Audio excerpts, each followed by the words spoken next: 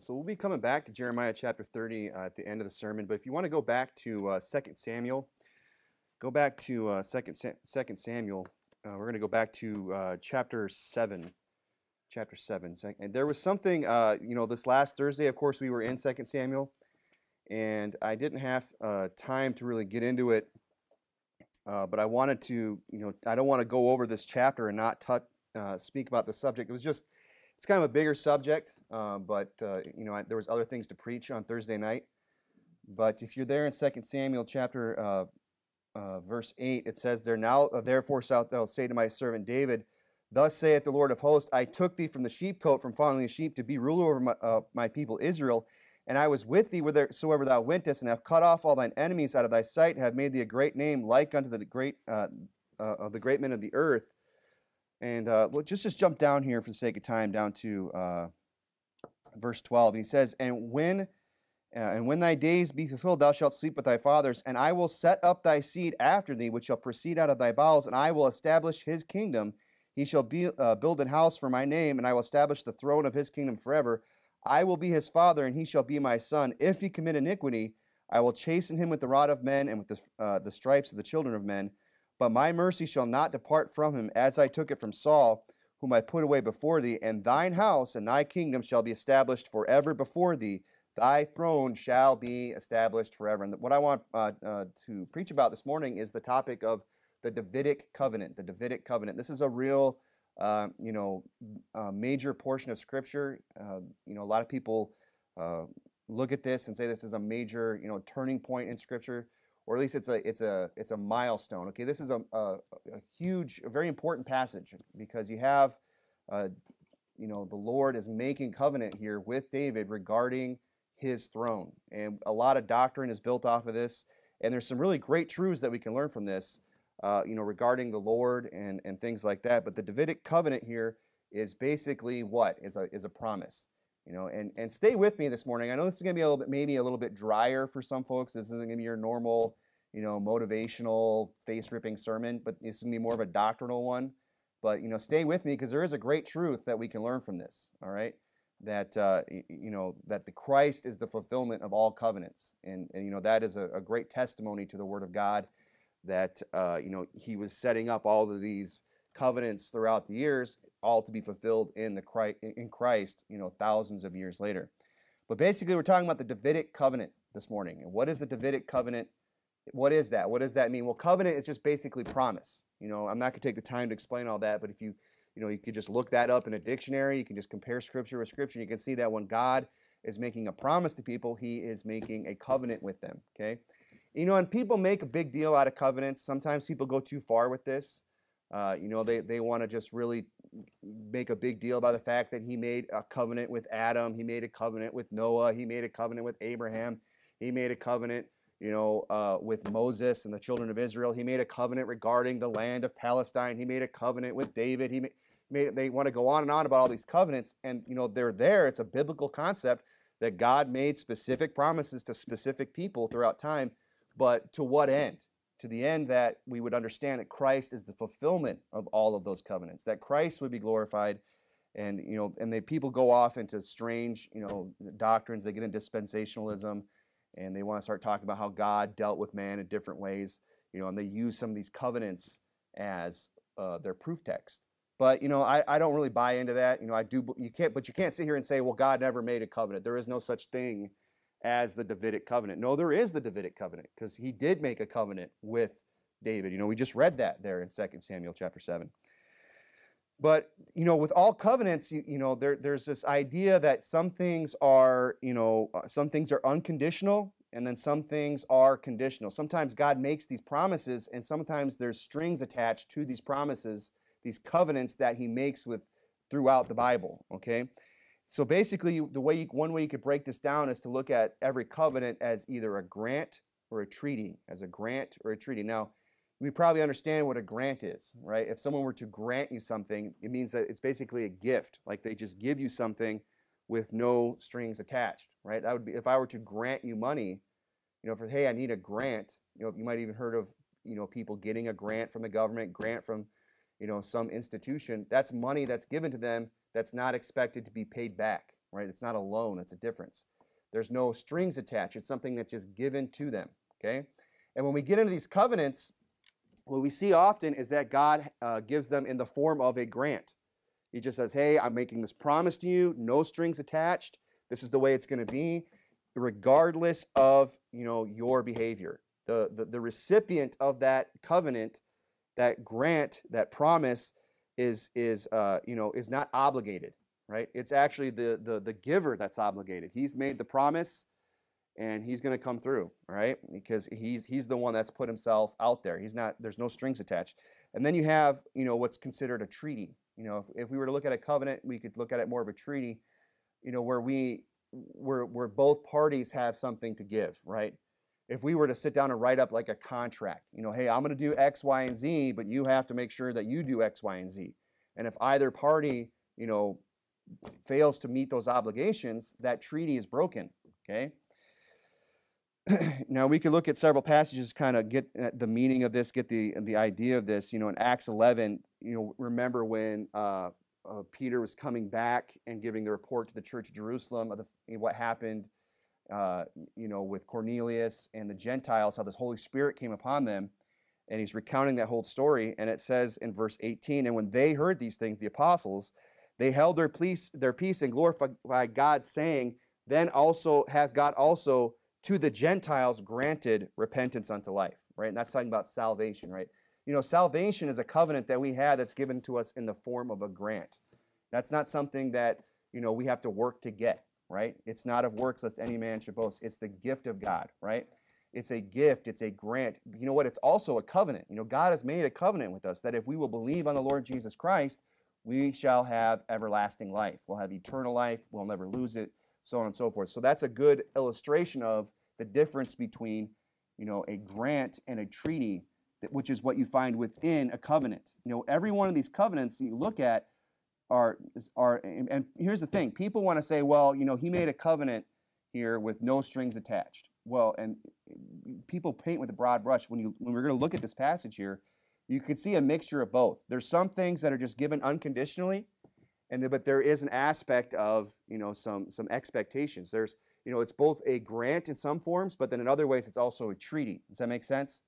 There's some things that he is expecting, right? But there's also some things that are just a given when it comes to the Davidic Covenant. And that's the one thing, the covenant I want to focus in on here this morning. So again, what is the difference between a grant and a treaty? One's unconditional, one is unconditional. If you want to go over to 1 Kings. Go to 1 Kings chapter 2. Keep something in 2 Samuel chapter 7. 2 Samuel 7. So for example, this unconditional promise, this grant is given to David here in 2 Samuel. And what is that grant? Is that his seed would proceed after him, right? Now, was that what Saul got? Because he brings up Saul in this passage. Saul did not get that. His seed was cut off, right? His seed did not inherit the throne. The throne was taken from him and given to David. And now David, when he gets it, he is given this promise. It says there in verse 12, and when thy days shall be fulfilled, when you die, and thou shalt sleep with thy fathers, I will set up thy seed after thee, which shall so proceed out of thy bowels, and I will establish his kingdom. So David is given this promise, this covenant, that his seed is going to reign upon the throne even after he dies. Okay? So that was the unconditional promise to David, that his seed is going to proceed after him. That if anyone's going to sit upon the throne of Israel, it's going to be from his lineage. He's not going to bring in, like he did with Saul, he's not going to, take out, the house of Benjamin and bring in the house of Judah. It's always going to be the Davidic line that sits upon that throne. That's the unconditional portion of this covenant. Okay, that part of it is not, there's no strings attached. Okay, now, but there are strings attached to whether or not his seed gets to sit upon that throne. The throne is there for him to sit upon, right? If anyone's going to fill that throne, it's going to be the seed of David. But whether or not they get to take advantage of that, as if I'm an heir of David, if I am one who is eligible to sit on the throne, then I have to meet certain criteria, right? Because we've seen where God, takes the throne from them, or puts them out of the throne rather, and they have no king, right? When they go into captivity. So the unconditional promise to David is that his seed would proceed after him, that there would be the seed of David sitting upon that throne, and that his house or his kingdom would be established forever. He said in verse 16, and thine house and thy kingdom shall be established forever before thee. I'm in 2 Samuel 8. Now, the treaty part, is the part that is conditional. And this favors the giver. Both parties usually benefit, obviously. But this is kind of a surety for the giver of the grant. Kind of like when we sign a lease, right? If I sign a lease, I'm signing like a treaty. I'm signing an agreement. I'm making a promise with, the one who is leasing to me that I'm going to pay X amount of rent on time for X amount of time. And if I break that covenant, if I break that lease, I have to pay that money, whether I occupy the building or not, right? So you can see how that kind of benefits the giver, not just the recipient. And God, he wants to make sure that if he's going to set up somebody on his throne, and he made these conditions, we could talk about the other, covenants that he made with Israel. Hey, you'll be my people if you walk in my ways and keep my commandments, right? Why? So that you would be a light unto the Gentiles, right? God has these stipulations because if you're going to sit and represent me, you're going to live right. You're going to do things right, okay? So that's kind of the conditional aspect of this. This favors the Lord a little bit because he's going to be represented correctly. Because if the king, David's line, right, sets on that throne and starts to do things amiss, starts to do wickedness, that's going to look bad on the nation. It's going to look bad upon God. Remember when David committed the sin with Bathsheba, he got rebuked and said, you've given great occasion for the enemies of the Lord to blaspheme, right? That was a reproach against God even. He was sitting on that throne. That throne was promised to him and his seed. But you know what? Because of what he did, there was a punishment involved because he brought reproach upon the name of Christ. Did I have you you went to 1 Kings, right? The king, the throne was there for the seed of David. They are going to get to sit upon that throne. Whoever it is that's going to, if someone's going to fill that throne of David or that throne that God sets up, it's going to be the seed of David. It's not just going to be anybody else. But that's the unconditional aspect. The conditional aspect is if you're going to sit on that throne as the seed of David, there's certain criteria that you have to meet. And we could read about that in Deuteronomy 17, where God said that the king would not multiply to himself horses and that he would not return to Egypt. And one thing that he was told not to do was not to multiply wives to himself. Now, did Solomon do that? Oh, yeah, big time. I mean, he had more than David. That's probably where he learned it. There's another sermon right there. But he multiplied to himself a lot of wives. I mean, 700 wives and concubines. So that's one thing that he did that was explicitly told not to do in the scripture, okay? And we understand that there was consequences for that, right? His heart was turned. And eventually God, even David himself, taking Bathsheba to wife, and the whole sin there was consequences for that. The kingdom was divided, right? If you remember the story. So David's heirs, they have the covenant, they have the promise that the throne is theirs. That's unconditional, but it's conditional in that it's theirs as long as they behave. If they misbehave, they lose it. If you look at 1 Kings chapter 2, verse 1, it says there, now 2 Kings 2, verse 1, now the days of David drew nigh that he should die, and he charged Solomon his son, saying, I go the way of all the earth. Be thou strong, and show thyself a man, and keep the charge of the Lord thy God, to walk in his ways, to keep his statutes and his commandments. He didn't say, look, we got the promise of God. The throne is ours. Do whatever you want. It's carte blanche, son. We can just do whatever we want. We've got this unconditional promise that our seed is going to sit upon this throne forever. No, that is the unconditional portion of this covenant. Yes, it's going to be the seed of David that sits upon that throne, but the seed of David must behave themselves. They must walk uprightly if they want to take advantage of that covenant. He said, keep charge of the Lord keep the charge of the Lord thy God, verse 3, to walk in his ways, to keep his statutes and his commandments and his judgments and his testimonies, as it is written in the law of Moses, that thou mayest prosper in all that thou doest. So he wasn't just going to automatically prosper just because, he was David's son, and every king that came after him in the Davidic line could just say, well, David's my great granddaddy, therefore I'm going to prosper. No, you have the opportunity to sit upon that throne, but if you want to prosper, if you want to, in all that thou doest, you have to do what? You have to keep all these commandments, these testimonies, these statutes, so on and so forth. He says there in verse 4 that the Lord may continue his word which he spake concerning me, saying, if thy children take heed to their way, to walk before me in truth with all their heart and with all their soul, there shall not fail thee, said he, a man on the throne of Israel.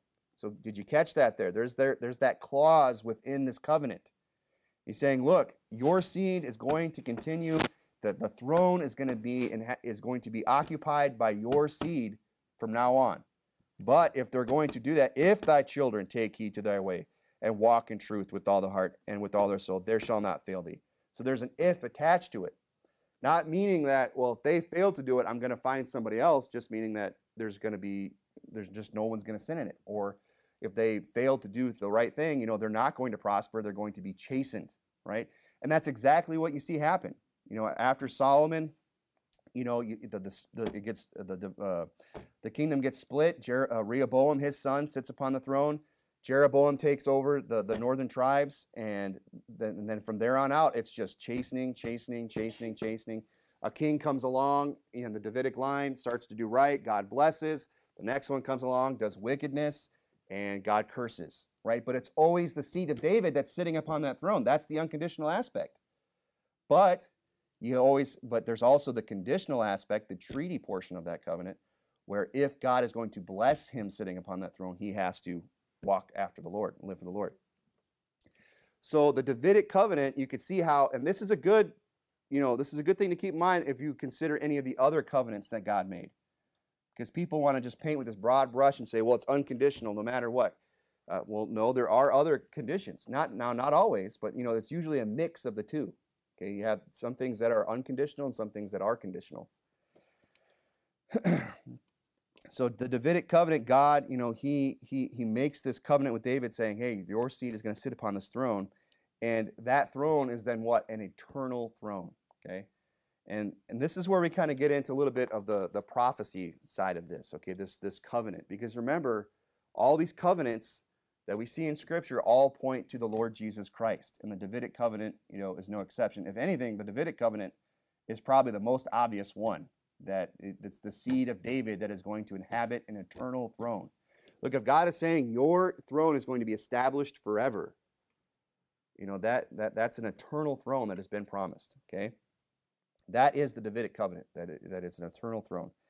Are you still in 2 Samuel? If you go back to chapter 7, verse 15, but my mercy shall not depart away from him, as I took it from Saul, whom I put away before thee.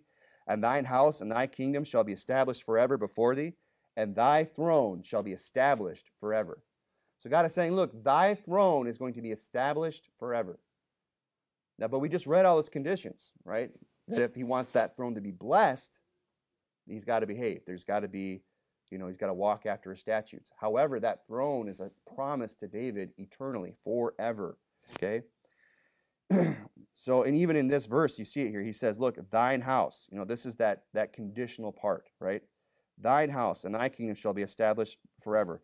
The individuals, his house, those that came after him, they could, invalidate their promise through sin, okay? They'd still have the throne, but they won't have the blessing. That's the conditional part. And we saw that with David and Solomon. But notice there, he says, thy throne. This is a grant. This is unconditional. Thy throne shall be established forever. He said, thine house and thy kingdom shall be established forever. Thy throne shall be established forever. Now, we're going to get into here how Christ fulfills the Davidic covenant, okay? How Christ fulfills the Davidic covenant. So, but we need to understand, first of all, is that, David, the Davidic covenant, it was unconditional, or excuse me, it was conditional in the immediate sense that if one of his heirs failed to keep the statutes and the commandments and the judgments, there was going to be a punishment. It wasn't just, this free-for-all, this pass to just do whatever they wanted as king, okay? It was conditional. It was conditional in that sense. However, it was unconditional in the far-reaching sense in that his seed would rule after him, right? That was the promise. Look, I don't know how it's going to go for your seed, but they're the ones that are going to go ahead and inhabit your throne. And that seed, we understand, ultimately is Christ. He is that seed that's going to sit upon that eternal throne. Jesus Christ is the fulfillment of the Davidic covenant, okay? So the promise to David was that his seed, not himself, would reign upon his throne. And it's important to understand that, because when we get back into Jeremiah, in fact, if you want to go over to Jeremiah 33, just a few chapters over where we read this morning, you'll start to see where people say, well, this means that David is going to be reestablished in the throne during the millennium, that he's going to come in and he's going to rule and reign upon literally reign upon the same throne. Now, this is just my opinion. I don't believe that. And has anyone ever heard that? Has anyone heard, people say, hey, David's going to be reestablished in the throne? It's definitely out there. You heard it. Okay, I got a hand over there. I see that hand. God bless you. But that's what some, and I've always scratched my head when I've heard that. Said, where does that come from? I thought David was just a picture of Christ, right? That it's ultimately Christ that's going to go ahead and fulfill that throne. Well, they get that from passages like we read this morning, Jeremiah 30. We're going to look at them. But we have to understand that the part of this Davidic covenant is that his seed is going to reign upon the throne, right? And there in verse 33, chapter 33, verse 19, Jeremiah 33:19. And the word of the Lord came unto Jeremiah, saying, Thus saith the Lord, if you can break my covenant of the day and my covenant of the night, and that there should be not day and night in their season, then may also my covenant be broken with David my servant. So this is a pretty strong promise. He's saying, look, if you can make it so there's less than 24 hours day and night, or if you can change the seasons, if you can change night and day, then you can break my promise. That's how serious God is about it. Then may also my covenant be broken with David my servant, that he should not what? That he should not reign upon the throne? Is that what it says? No, it says that he should not have a son to reign upon his throne. He's saying, look, there shall be his seed, his son, those that come after him are going to reign upon that throne. That's the promise. Not that David himself would reign upon it. If you go over to Isaiah chapter 9. You know what? Go to Luke 1. Keep something in Jeremiah, go to Luke 1.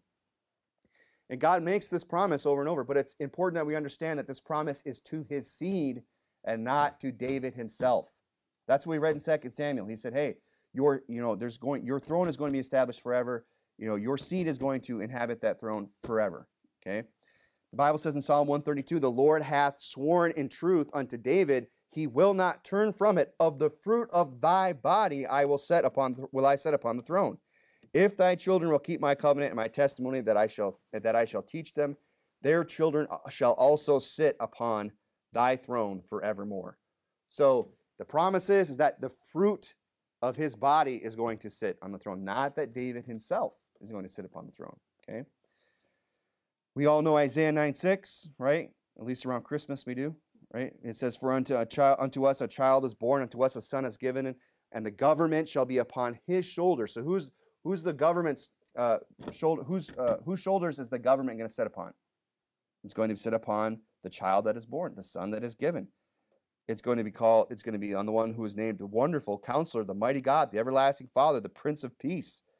And the increase of his government and his peace there shall be no end, upon the throne of David and upon his kingdom, to order it and to establish it with just judgment and justice. This is talking about Jesus Christ. Okay? But notice that government, when it rests upon his shoulders, when he sits as the Prince of Peace, when his government is increased and the peace thereof knows no end, he's going to do that what? Upon the throne of David. Okay? He's going to be the one that's sitting upon the throne of David, not David. Okay? You read it again there in Luke chapter 1, where I had you turn, verse 30. Luke 1:30, and the angel said unto her, fear not, Mary, for thou hast found favor with God, and behold, thou shalt conceive in thy womb, and bring forth a son, and shall call his name Jesus. He shall be great, and shall be called the Son of the Highest, and the Lord shall give unto him the throne of his father David. So again, it's that throne is promised to David's seed. That seed is Christ. He's the one that's going to sit upon that throne and rule and reign. Not David himself. Okay? Well, we'll get to what's going to happen to David, right? Well, where's David going to be? Well, let's not worry about that yet. We'll see. It says in verse 33, and he shall reign over the house of Jacob forever, and of his kingdom there shall be no end. And we understand that Jesus Christ is of David's lineage. Okay, he comes from David's line. That's why he is an heir to that throne. He has right to that throne, to claim that throne. And we could turn to all those places. Go to Romans chapter 1. That's what they called him. Remember blind Bartimaeus?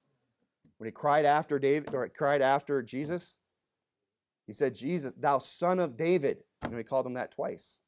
Right? That people knew that's who Christ was. That's who the Messiah was going to be. The seed of David. Right? Because they had that, they understood that this covenant, this promise that was made with David, meant that his seed was going to be the one that sits on the throne, right? And that the Messiah was going to rule and reign. Romans chapter 1, verse 1, Paul, a servant of Jesus Christ, called to be an apostle, separated under the gospel of God, which he hath promised before by his prophets in the Holy Scriptures concerning his Son, Jesus Christ our Lord, which was made of the seed of David according to the flesh. Okay. Probably everybody in here gets that. We probably all understand that. Okay. If you want to study the genealogies in Matthew and Luke and just study the scriptures, and like Romans 1, you see that Jesus Christ is the seed of David. That's why he's the one that's going to rule and reign upon that throne. So in my opinion, David is not going to be reinstated at the millennium. And a lot of people teach this. I've heard this from multiple sources. And look, this is minutia in Scripture. This is finer details in concerning prophecy and things like that. This isn't something people divide over. At least I don't think so. I've never seen it happen.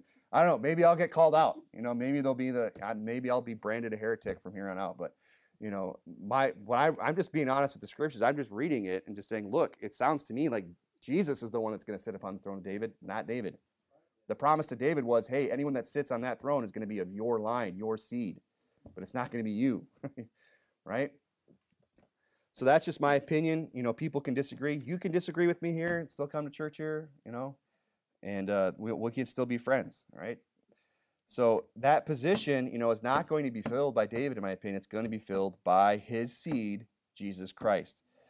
Say, well, where do they get this? Where do people get this teaching that David is going to be reinstated upon the throne? And well, Jeremiah 30, if you're still there, you might have caught it this morning when the Bible was being read. In verse 5, this is some of the proof texts. I'm going to just start in verse 5 because I like verses 5 through 7. It says, for thus saith the Lord, we have heard a voice of trembling, of fear, not of peace. Ask ye now, and see whether a man doth travail with child. I can't read this and not just talk about this a little bit. This has nothing to do with the sermon, but it's like God saying, did you hear something? Is that a woman screaming in pain? And he's saying, well, it sounds like a man. Because he looks around and he says, wherefore do I see every man with his hands on his loins as a woman in travail, and if all faces are turned to paleness?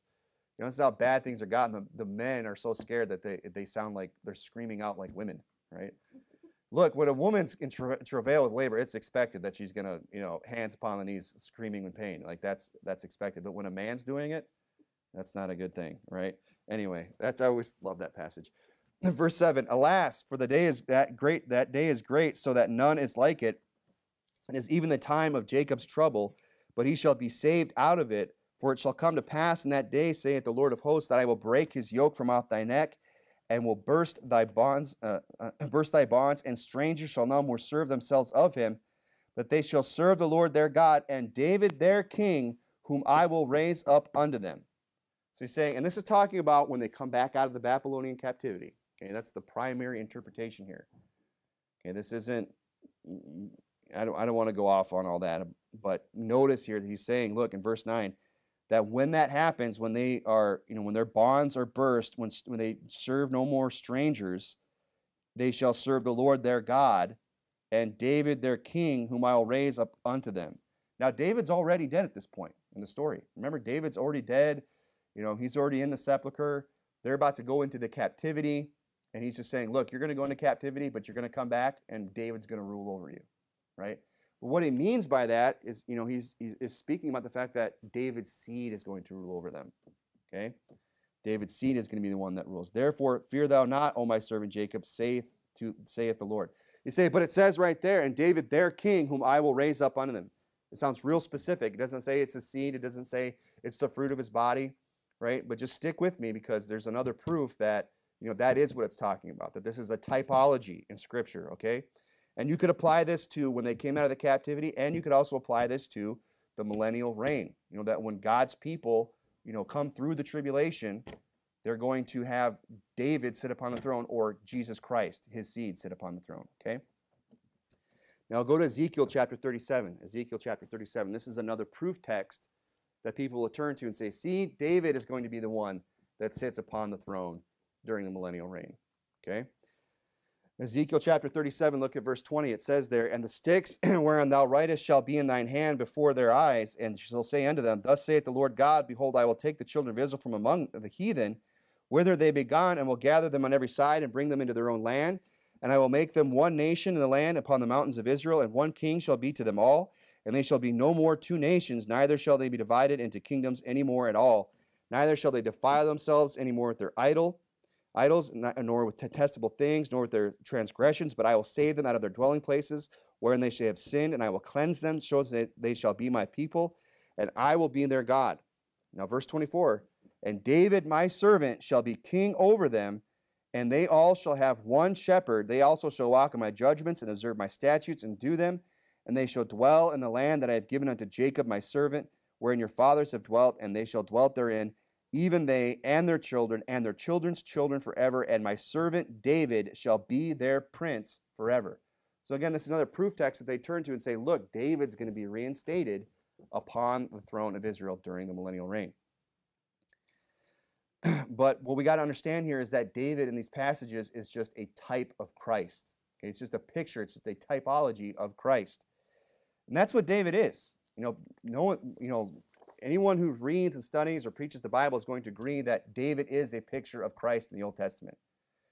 And, we could see other examples of this. Okay, another great example of, someone being named as a type to come, is Elijah or John the Baptist, that relationship there, okay? Because people say, well, it says David. It says King David. He's going to be the one that sits upon the throne. But we've just read in the beginning of the sermon all those passages where it's, your seed shall sit upon the throne. Your seed shall sit upon the throne. When Christ comes, he's going to sit upon the throne of David. He's going to be the one that inhabits that throne, not David himself, okay? So you have to take these passages in Ezekiel and Jeremiah and make them, jive with the rest of Scripture. You can't just say, well, it says David, therefore it must be David, because that doesn't go with the rest of Scripture. In my opinion, they doesn't go together. But when you understand that David is a type of Christ, then it makes sense. We'll say, why is he saying that David is going to rule over them when David's already dead? Because David is a picture of Christ to come, okay? And you get a great example of this if you want to go over to Malachi chapter 4. That's the last book in the Old Testament, right before the New Testament. Malachi, okay? You get a great, another example of this is where Malachi says, hey, Elijah is going to come before the day of the Lord, before the Lord comes. He's going to be one that shows up before the Lord shows up. In Malachi chapter 4, look at verse 5. It says, behold, I will send you Elijah the prophet before the coming of the great and dreadful day of the Lord. And he shall turn the heart of the fathers to the children, and the heart of the children to their fathers, lest I come and smite the earth with a curse. And that's where they were confused, right? That's why they were going to John the Baptist. Art thou that prophet? Art thou the Christ? Art thou that prophet? Are you he that should come? Right? And they were thinking that this isn't Elijah. We know who this is. This is John the Baptist, right? Go to Matthew chapter 11. Matthew chapter 11. But that's what you have in Malachi saying Elijah's coming. It's going to be Elijah that comes, right? Well, that's what it said in Ezekiel and Jeremiah about David, right? So it's David that's coming. And people want to think, well, that literally means David, that he's going to be the one that sits upon the throne. No, it literally means, it doesn't literally mean anything. It's a picture of Christ. That's what it is. Just like Elijah is a picture of John the Baptist, okay? You're going to Matthew 11. It said in Mark 9, and they asked him, saying, what say the scribes that Elias must first come? Elias is the New Testament translation of Elijah, right? And he answered and told them, Elias verily come first, and restoreth all things, and how it is written of the Son of Man that he must suffer many things, and be said it not. But I say unto you, this is what Jesus is saying. He said that Elias is indeed come, and they have done unto him whatsoever they listed, as it is written of him. Saying, yeah, Elias is going to come first, and you know what? He already has come, and they did whatever they wanted to him. He's talking about John the Baptist, okay? And you say, well, I'm not sure about that. Okay, Matthew 11 makes it real clear. Matthew 11, verse 11. Verily I say unto you, among them that are born of women, there hath not risen a greater than John the Baptist. Notwithstanding, he that is least in the kingdom of heaven is greater than he. And from the days of John the Baptist until now, the kingdom of heaven suffereth violence, and the violent take it by force. For all the prophets and the law prophesied until John. And if you will receive it, this is Elias, which was for to come. He says, look, all the prophets and the law prophesied until John. And what do they say about John? That John is Elias, which was to come. That's what you're saying. That this John is Elias. But when you read Malachi, he's saying, look, this is, it's literally saying Elijah. That's why the scribes are scratching their heads saying, well, we thought Elijah was supposed to come. That's why a lot of people today are saying, David's going to be the one that's going to be set up on that throne. No, we need to understand that this is simply a picture. This is a type of Christ. Okay? It's not going to literally be David. David, you will say, well, what's going to happen to David then? Poor David. Look, David had a shot, okay? David had his moment in the sun, all right? David's good. I don't think David's up there, arguing with the Lord about this. Well, that promise technically, he's perfectly happy with what he got, okay? But David, like all saints, okay, is going to rule and reign with Christ. Look, here's the thing about, the millennium. Christ is going to sit upon the throne of David. The government's going to rest upon his shoulders, but David is going to rule and reign just like the rest of us. Did you know that we're also going to rule and reign in the millennial kingdom? That's something that we have. That's a promise that we have as well. Now, we're not all going to sit upon the throne of David. That's Christ's spot. He's the one that gets that. He's the King of kings and Lord of lords, right? But we get to, we have the privilege and the opportunity to serve alongside him or under him, under his authority, with his authority. If you would go over to, I won't have you go to Daniel, but go over to Revelation chapter 2. Revelation chapter 2. Revelation chapter number 2. The Bible says in Daniel 7, and the kingdom and dominion and the greatness of the kingdom under the whole heaven shall be given to the people of the saints of the Most High. Okay? That kingdom under the whole heaven is going to be given to who? The saints of the Most High. Now, who are the saints of the Most High? Look around. You're looking at them, right? It's not, some corpse that they have in a Catholic church somewhere. This is a saint. Well, he wasn't even saved, right? The saints are the people that are saved. We are saints. Okay? That's me and you. And the saints, they are going to have, the kingdom under the whole heaven is going to be given to them, right? The kingdom of the whole heaven shall be given to the people of the saints of the Most High, whose kingdom is an everlasting kingdom, and all dominions shall serve and obey him. It's about the millennial reign. Okay? But we are going to share in that reign with Christ. Luke 19, I'll read to you, it says, and he said unto them, well, thou good servant, because thou hast been faithful in very little, have thou authority over 10 cities. Of course, it's the parable of the 10 talents and the 10 servants, remember? And the good servants that came back and returned their talents and did something with it, he's saying, look, you've been faithful over very little, have authority over 10 cities. Look, I don't think that's just, it's not just a parable. I think we literally are going to rule and reign over cities. Now, not everybody, but those that, do something with their Christian life that serve God here and now, that are faithful in what? Very little. The job that God has given us to do now on this earth of reaching the lost and living for the Lord, that's little, right? Like we talked about Thursday, it's our reasonable service to present our bodies a living sacrifice. Okay, that was something we talked about Thursday. But he's saying, look, if you do that, if you're faithful now in this life to Christ, when he comes and sits upon the throne of David and rewards his servants, part of that reward is that we rule and reign with him. And there are going to be some people that are going to get 5 cities, some people are going to get 2 cities, some people are going to get 10 cities, some people are going to get no cities. He's going to be like, you go mop the floor.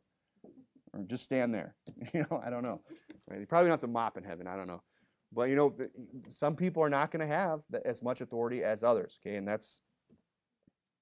that's all based upon how we live our lives now, okay?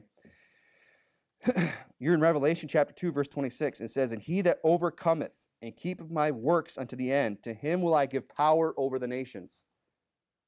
Who is he that overcometh but he that believeth that Jesus is the Christ, right? That's who overcomes. That's me and you. If you've believed, you are an overcomer. Or you've overcome the world through your faith in Christ. He's saying here, he that overcometh and keepeth my works, right? He that is faithful with little unto the end, to him will I give power over the nations. To him will he, he's going to rule over certain cities. He's going to rule over certain regions. The kingdom is going to be given to the saints of the Most High. Right? They're going to rule and reign with him. He said, I will give him power over the nations. That's talking about the saved. And he shall rule them with the rod of iron. Now notice there at the end of verse 26, that's not a period. Right? It's a colon. He doesn't go, it's not the end of a statement. It's not, oh, he's going to get power over the nations, right, to the saved, and he, the Lord, shall rule with the rod of iron. Now the Lord is going to rule with the rod of iron, right? We understand that. We could go to Psalms 2, we could go to Revelation 12, 19, where it says that Jesus, the Lord, is going to rule with the rod of iron. But if we're going to rule with him and under his authority, we also are going to rule with the rod of iron, meaning we are going to have the same level of authority because we're going to be doing things in his name, in his stead, in his will, okay? That's why it says that he will give him power over the nations, and he, talking about the one who's going to be given power over the nations, the he that has overcome, he shall rule them with the rod of iron. So we're going to rule with the rod of iron too, okay? Now, I don't know if that's literally a rod of iron, right?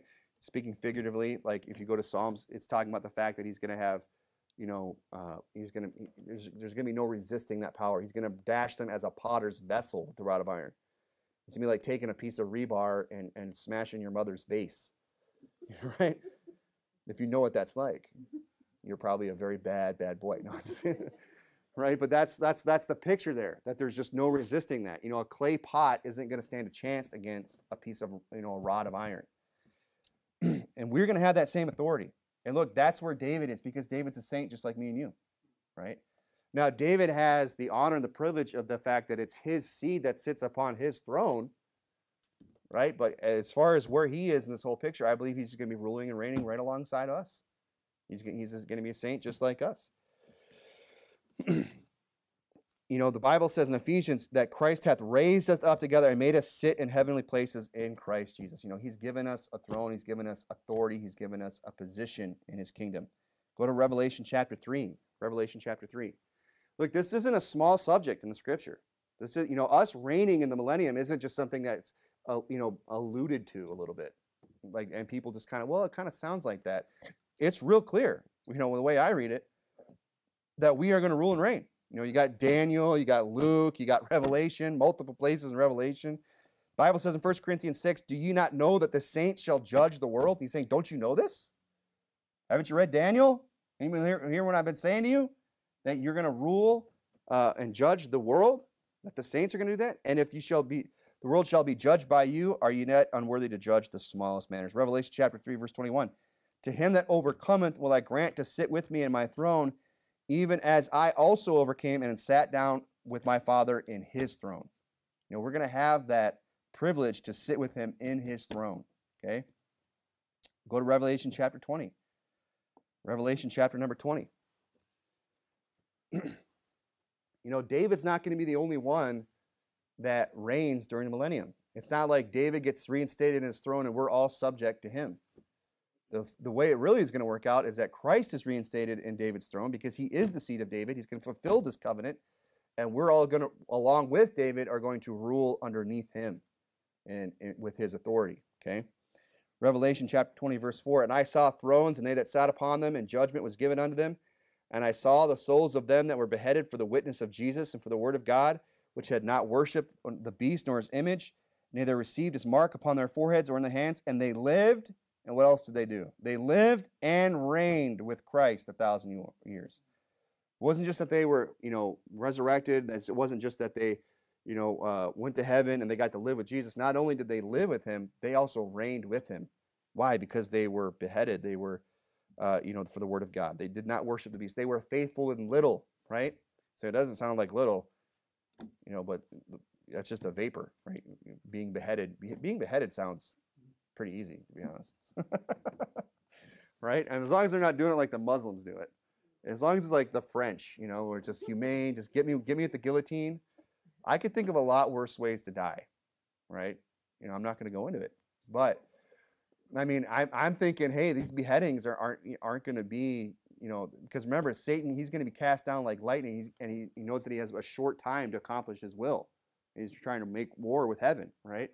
He's not interested in torturing Christians. He wants to wipe them out as fast as he can in some vain attempt to beat God or something. So I think it's just going to be, hey, let's take as many people to hell with us. Let's get these Christians out of here so they quit preaching. That means no slow, agonizing death. It means beheading. It means quick, fast. The point is get them dead, right? So now, you can kind of see how that's really not that big a deal. That's being faithful in little to have your head cut off, okay? But if you do that, you know what? You're going to reign with Christ, right? Being faithful in little, even if it means having to lose your head, literally, okay? How about the fact, the apostles were promised that they will sit upon 12 thrones. Say, no, it's David. He's going to sit and rule and reign. The Bible said that Jesus told the apostles that you shall sit upon the 12 thrones in the regeneration. So he said, Matthew, go to Revelation 17.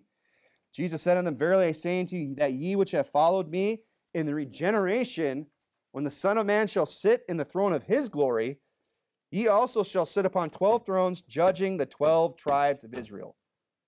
And David. Oh, wait, no. It's going to be the 12 tribes that judge, okay? It's going to be the saints that rule and reign with him. But ultimately, it's to be Christ that sits upon the throne of David, fulfilling this covenant that he made all the way back in 2 Samuel.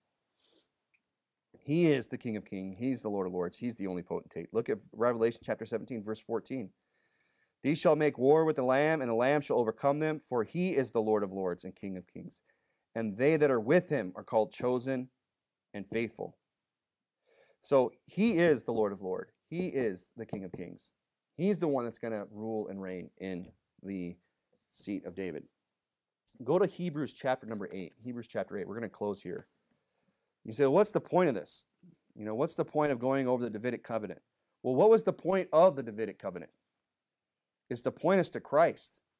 It was to point them to the fact that the seed of David was going to rule and reign upon that throne, that it was going to be his heir, right? The Messiah was going to be of the seed of David, that they would be able to, look and say, oh, this Jesus, he is of that lineage, right? Now, that didn't happen for them.